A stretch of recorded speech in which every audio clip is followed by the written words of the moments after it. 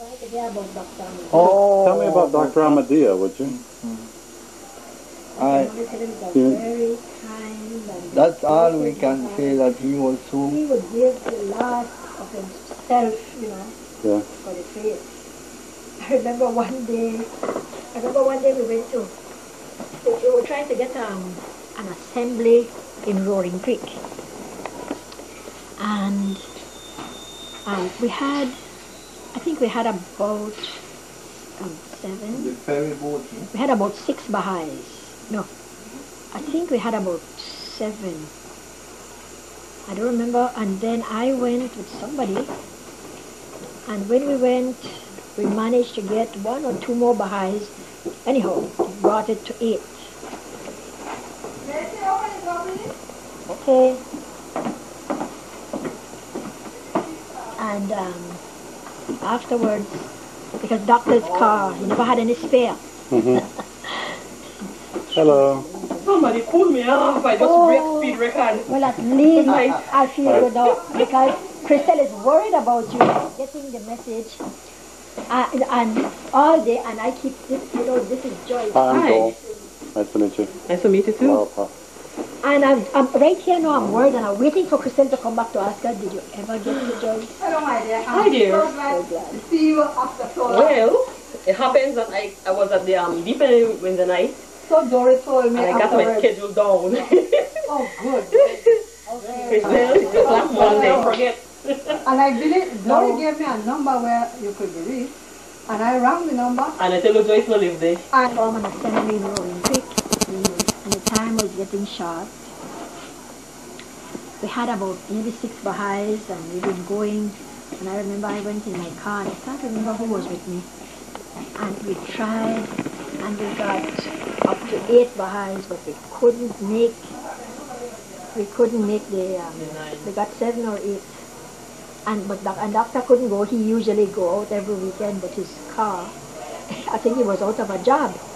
He was having a hard time getting a job because they never wanted to give him a license. At least one doctor, I think, somebody was sort of giving him trouble, keeping him out.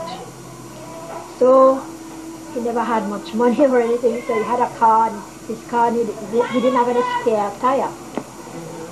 So when I came back and I told him we never made the assembly, the next day he got in his car without a spare and went. And when he came back, he said, we have the assembly. And we tried so hard to find, you know, some Baha'is to make that assembly, but we couldn't. was Very dedicated. And the most of what I know about the Baha'i faith, I learned it from Doc. That is why I used to be behind anywhere where he used to go to have meetings. I was right there with them because I learned, I know I could learn more from him, from Doc. Oh, he was very good. What sort of things did he say to people? What? When he taught people, what did he say to them? We went teaching once. Why was he so effective? We went teaching once, and he said, well, we are Baha'is, and we want to teach you about the Baha'i faith. Do you want to hear about the Baha'i faith? And people would say, sure, I believe people are so thick there like that. So, and he started teaching them about the mission of Baha'u'llah and the purpose of his mission. And one lady said, you know something, I am just sick and tired of you people bringing in a different religion all the time, talking about this and that. And he said, well, we believe in the oneness of God, the oneness of humanity, and we believe that there's only one religion, but if you have something else, can you please enlighten me? And she was like, oh my God, where did he come from? And she tried, and she talked about Jesus Christ, and he said, yes, we believe in Jesus Christ.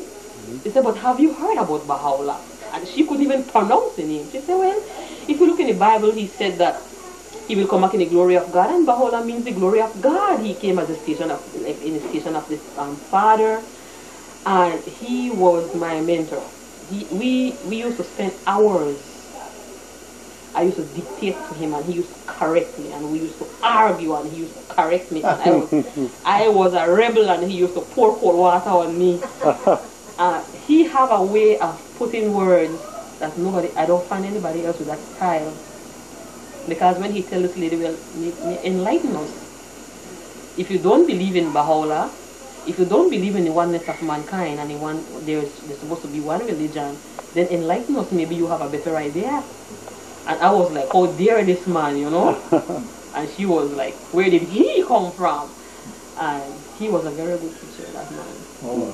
I didn't spend much time with him because he wasn't in my district. He was mostly here. So Where were you? I was from Dangriga. Oh, okay. So he only go for summer projects. And when he can't make it, his wife, he sent his wife. So I didn't have much time with him, but the time, I remember that summer we used to spend hours debating and arguing, and he used to put me in my place and I used to argue with him. And I never see him lose his cool. And when I become a Baha'i, he said, it is essential for every person who wants to be a Baha'i. He never said Baha'i, he said Baha'i, something like that. It is essential for everybody who wants to be a Baha'i to learn the covenants. That's what he taught us new Baha'is. And I would never declare another person without that person knowing and learning about the covenant. That's what he taught me, and I stick with it. I would never enroll up to now. If I am to teach a person today and he's turned on by what I'm saying, I remember what Dr. Madia said, the covenant is the one that keeps us together. That person has to know and learn about the covenant first. And I still do that. Because that's what he taught us. As youth, you were youth. And you know what, it used to be so fun to carry, and then we have on lunch that we carry. He's always saying, let's share it with them. Let's share. I said, but it would be enough, doctor. I said, well, he's supposed it would be enough, but we can't eat it in front of them. We're going to go somewhere else and eat it. Let's share it. Let's share it. And he said, let's share it anyhow. And we share it and we offer them, and when we finish, we feel so good. Everybody get a little bit of whatever we had, you know. He taught me a good lesson there, you know, in sharing. In all those trips, once we went on the Corozal in Chai Bay in the Corozal district, and I was there with them. But that time I had my trumpet, and I took my trumpet along with me. So when we got there, doctor said, "Well, now you can play a few pieces so we can bring out the villagers." So, but there was one of the villagers who could play the guitar very well, and I asked him to accompany me, and so I used to play some pieces, and that boy accompanied me very well, man. And a lot of people gathered, and it was lively. So, and when we had a little, what you call it, 10 minutes recess, Ruhi, the Persian, you knew her? Ruhi was with us too. And Ruhi asked the same boy, he said, sing one of your songs. Now I would like to hear one of your native songs. And this boy he was ashamed, he didn't know what to sing. So I told him one song that I believe he would know. I said, do you know Cuando lejos me encuentre de ti? He said, yes. So I told him, sing that, and I will help you. And I tell you that the boy started to sing it. Cuando lejos me encuentre de ti, cuando quieras que esté yo contigo, no hallarás ni un recuerdo de mí, ni tendrás más amores conmigo. But I sing the seconds, you know. And I tell you, when I looked at Ruhi, I saw the tears falling from, Ruhi was standing and the boy, and I saw the tears falling from Ruhi's eyes.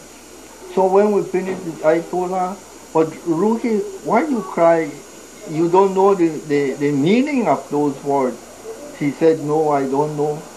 But these songs, he said, have they are so sentimental, she said. I know they are love songs.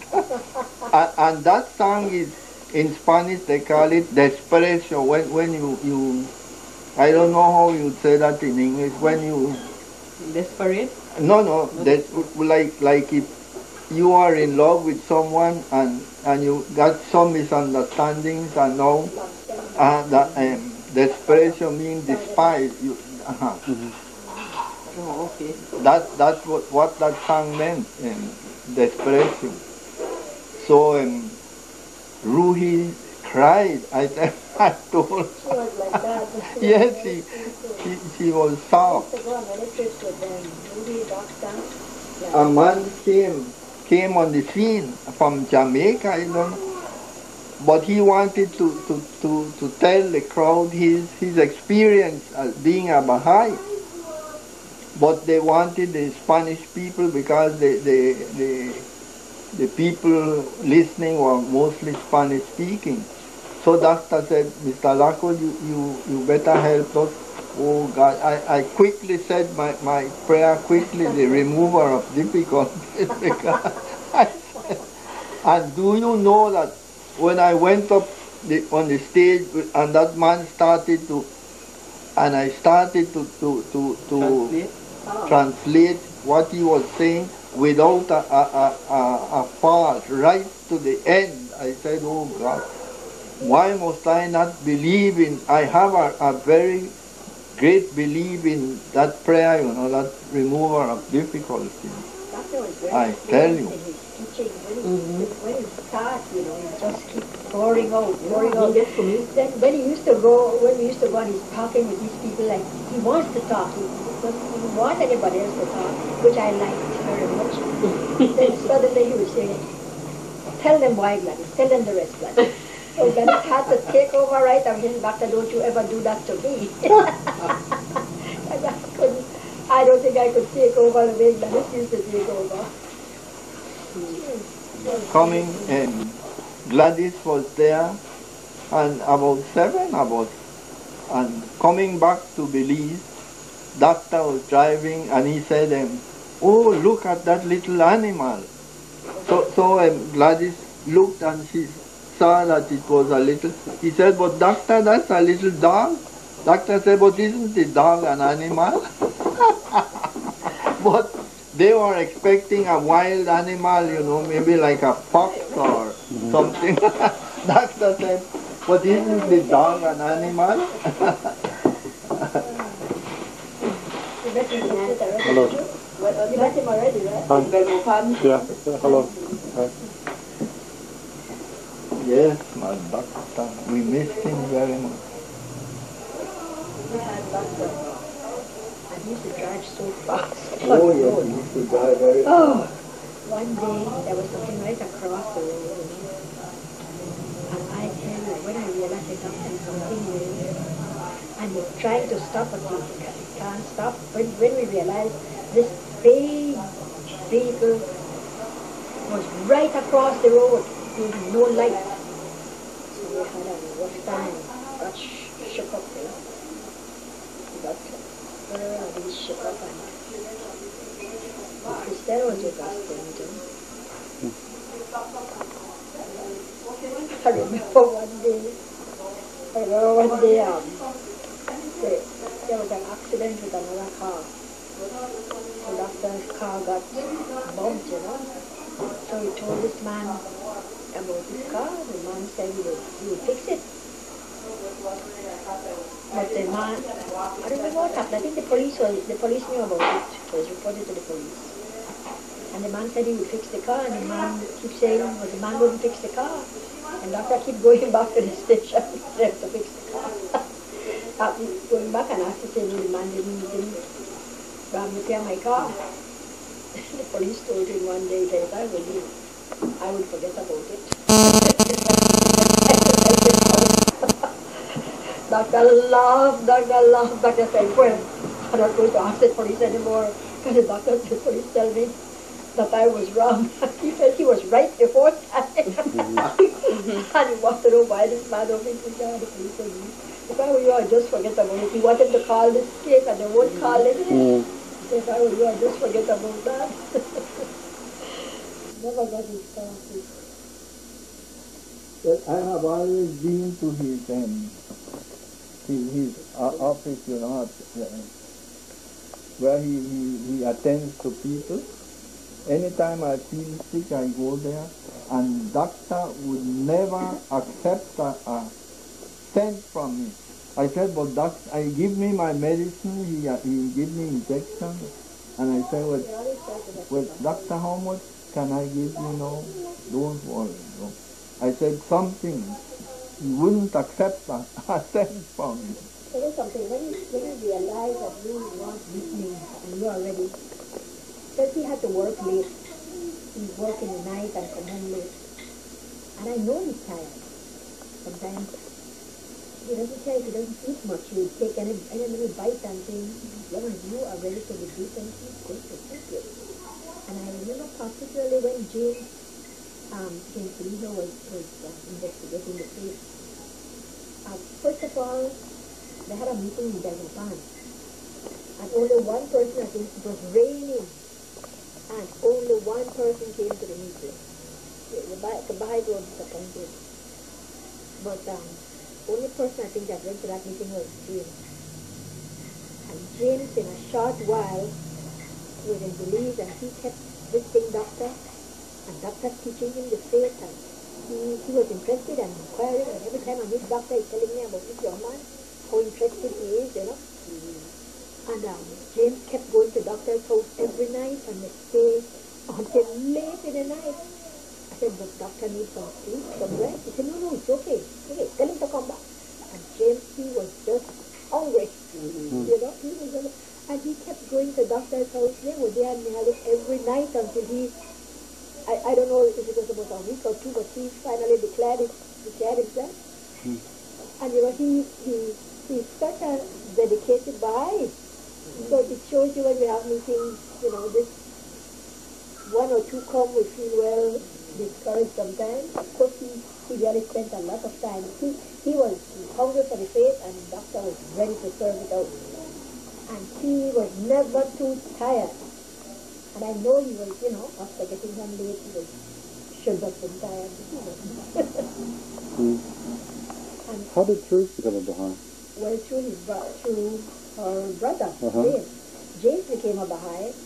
And you know, in a short while, I think, before James, I don't remember if James was on the NSA for a few months, or he became an auxiliary board member without, usually you'd find maybe somebody that was on the NSA. But he became an auxiliary board member, I think before he ever got an, I'm sorry. He was on the NSA, I think, for a few months when he was, and I would say, when they appointed him, you know. So you know auxiliary board member right now? Yes. I never know that. James? He's never filmed me. What? James and Richard. I know how This to one do is it. for protection and he's for propagation. Oh, you know what Lisa? You know? That's the way, you know.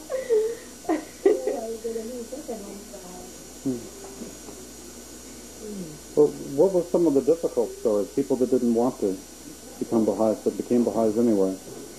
Do you know any stories like that?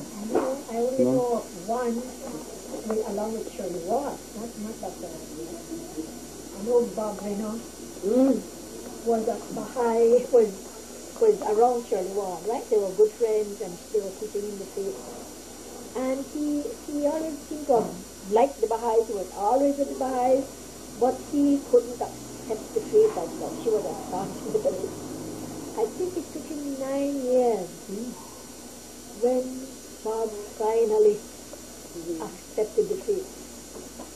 It's strange, you know. I can remember George Gabb telling Bob Reynolds, who was a choreographer, he said, you know, if you become Baha'i, you'll find all your talents will improve. So his talented day when he became Baha'i. George, who right now is not much of a Baha'i. His talents have improved so much that it got him right out of the thing. I think things went away, but anyhow. Bob Riddle said that was true. That everything just worked out for him because he was a tailor by trade. And he used to choreograph the dances. And after that, he went to the States and he said he was living so good. Everything that he liked, he was doing it as a hobby. Everything worked out so well for him. And he said, all the while, he said, I like so much about the States. I like a lot of things, but one thing kept me back. I always feel that they are putting Baha'u'llah ahead of Jesus, and I couldn't take that. You see, I couldn't. And although I think they were telling him all the while, but or maybe they didn't make it clear, or he didn't care. You know? And suddenly, I guess when the time came, he says, no, he understands everything. He understands that he doesn't have to drop off Jesus. He understands that the Baha'is really think as highly of Jesus as they think of Baha'u'llah and all the other messengers. Then he was able to become a Baha'i. I can't believe that that's what was keeping him back. You know, but that's what he told. There were, well, I know Sandra took a long time to become Baha'i, but it wasn't that she was not convinced. She was convinced all the while, Sandra Cowie, but she felt that she would help the faith better at the time. Sandra Cowie, you know something like that? Not the one that lives in Kyle? No, she lives right here in Pittsburgh. I guess she will come. What is one more way that is Afro? That's Sandra. That's Sandra. Thick glasses. That's all. Okay.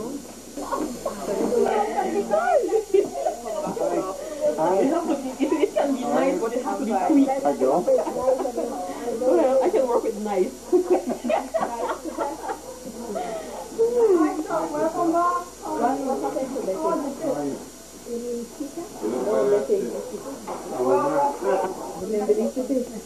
She was pioneering, I think.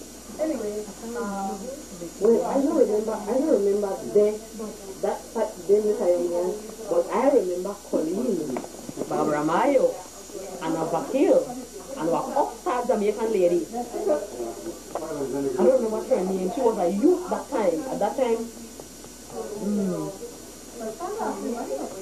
and there was one by the name of Tabitha. But I know those, the new ones, because I lived far, I wasn't acquainted with them, but these guys, they were in PG, yeah, they were in PG, they were in Dangriga, and Colleen actually lived in Dangriga for a while, and I met her mother. It was a delight, yes, I met her mother, and she invited me to Canada, and I said, I'll be there, and I haven't reached. But I'll go there. Well, Judy asked me, she's not yet told me what she's at church. I can tell you a joke about Samberry. He will not like this. He will know about it. So Tom wanted to quit smoking, right? He wanted to quit smoking, and he said, for that thing, you know, how he just fixed like that. he did? Oh, congrats, Tom. But I remember, no, I didn't know. But I didn't know he stopped. But I remember when he was trying to stop, and it was during the fast, and he and Simon they were smokers. So they decided that maybe they shouldn't smoke so much because they won't be drinking water and stuff. Well, I didn't keep up with him, but the night of the feast, the 21st of March, his wife came in and she was like, "Ugh." I said, "Judy, what's wrong?" Tom's wrong. I said, "What's the?" He's trying to quit smoking, right? And he's getting on my nerves. I want a divorce.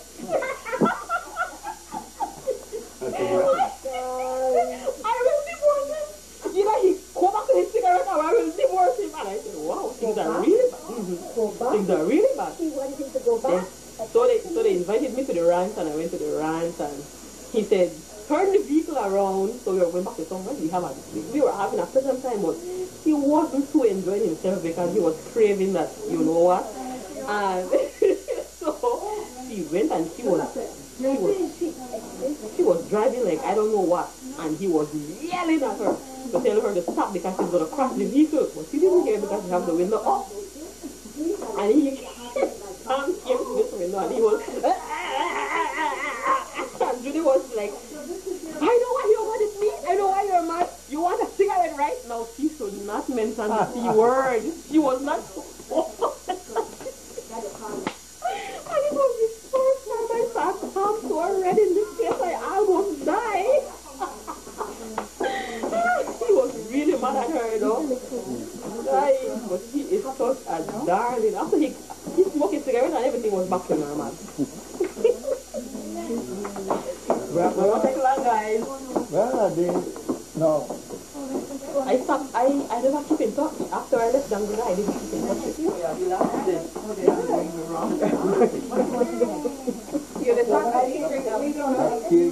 Love it. It resembles Have to have proof that Baha'i potlucks are the same the world over. Linden, what you doing there? Anything else you want here? Oh, this.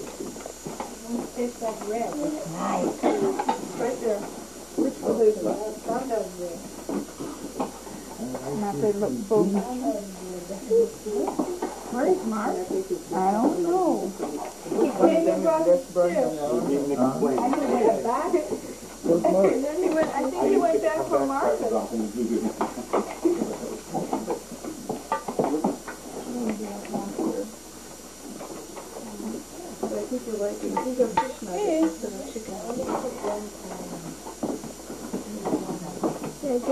You're making some too? Mm-hmm.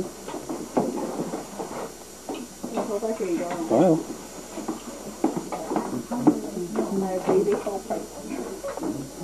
Boy, this food went fast. You better get a plate, man. Yeah.